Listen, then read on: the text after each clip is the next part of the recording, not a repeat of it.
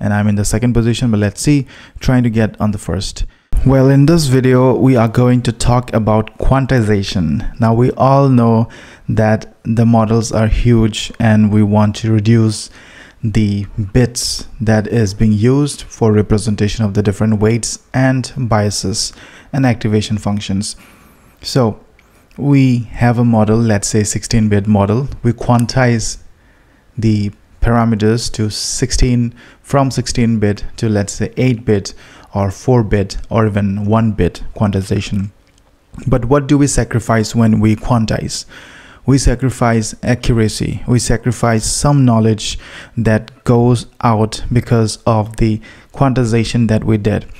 Now, what if there is a way to basically store those knowledge and make less damage while preserving most of the knowledge and the capabilities of the large language model? Now, this is what Unsloth is talking about. So the TLDR is that you cannot quantize it. You know, if you have a 16-bit model, for example, here, you cannot, or you should not use quantization and convert it into a 4-bit in all the layers. We need to segment those layers. We need to identify those layers which are very much vulnerable to the quantization process. So we find out the layers where the quantization is most affected. We ignore those layers and do the quantization for the rest of the layers. So that is a TLDR. But going in deep, can we really shrink a 20 GB language model to a 5 GB model without sacrificing accuracy? Well, until now, there have been many successful 4-bit quantizations. For example, GTUF format. We have AWQ format, and then you have GPTQ formats. But those formats, even though we are able to reduce the size, but much of the accuracy and the knowledge of the large language models goes out along with this. So Unsloth is excited to bring the dynamic 4-bit quantization, which involves dynamically opting not to quantize certain parameters, and this builds up on top of bits and bytes 4-bit. Now, this approach delivers significant accuracy gains while only using less than 10% more VRAM than bits and bytes 4-bit. So bits and bytes 4-bit uses, let's say, 20 GB of VRAM. Then it uses less than 10% more, which is like 22 GB. So within 22 GB, you are getting a better response. Now, let's go through one of these examples. So for example, we have Quant2, a vision language model, which is a 2 billion instruct model. And here, this is a 16-bit model. Now, when we give it the input of this image, it gives out this response. The image shows a train traveling on tracks, which is a pretty good result. The size of this model is 4.11 GB. Now, if we default all the 4-bit layers, all the layers into 4-bit, then we get this as output, which is the image depicts a vibrant and colorful scene of a coastal area, which is absolutely wrong. But using the Unsloth quantization, we can see that this image, the output from the large language model, is pretty good. It is preserved. So image shows a train traveling on tracks. Now you can see the size of the Unsloth quantization model. We can see that the size is about within 33% more than the all layers 4-bit quantization. But still, looking at the performance, it's nothing compared to 4.11 GB. It's less than half of the size, and still we get a better representation or better answer. So this is the whole thing that is about.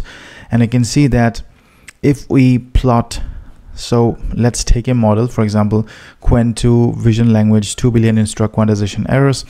So we take this model and do the quantization of all the layers, and then we see that we have significant square root of mean square errors. So we have significant errors when compared to the original model, when we have, in this example, when the layers are less on all the first layers. So you can see that this model has about 120 layers, and you can see that on the x-axis we have plotted those layers.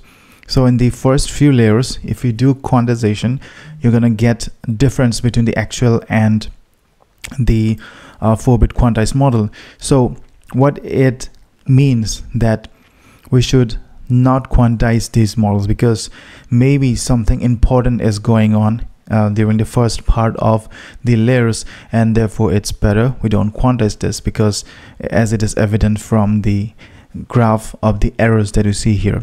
So this is regarding the activation error. Now on the other hand, the weights error, the weights or the learned parameters which we have for a model, for that we now see that is somewhere near about 120 layers, 120th layer, we see that there is a huge spike if we quantize those model. So we need to not quantize this part of the layer. So we would not quantize, for example, 110 to 130 to make a safeguard, so that by accidentally we don't quantize this 120 as well. So this is the use of this activation graph and the weight graph. It shows the error, and where you have larger error, so those layers you have to omit when you quantize this model. So doing this approach, looking at Llama 3.2, we see that we have the 16-bit model, which is about 20 GB, and we see that the Unsloth quant is able to reduce the image, reduce the size of the model to 7 GB, and by default when we say 4-bit in all layers, it reduces to 6.54 GB. But again, the brain is lost, the entire inference is lost, and there is no mention of purpose of the image. While in the 16-bit we see that there is a purpose of the image given here as well. The Unsloth quant also gives us the purpose, which means so many of the things have been preserved, because we did look at the graphs of the errors and we restricted ourselves from quantizing those errors. So for example, here we should not quantize layers, let's say 75 to 85, and looking at the weight quantization, we should not quantize any layer which is greater than, let's say, 290. So all these layers are vulnerable to quantization, so we need to prevent ourselves from quantizing those. We want quantization because the sizes of the models are huge, but again we have to look at what are we sacrificing.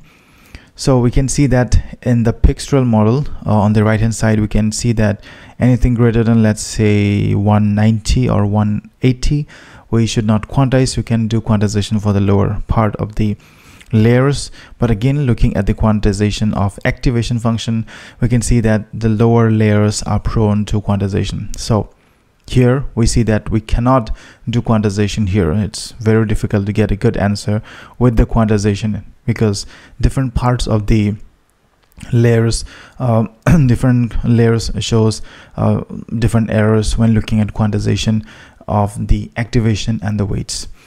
So let's look at Llama 3.2 90 billion vision instruct.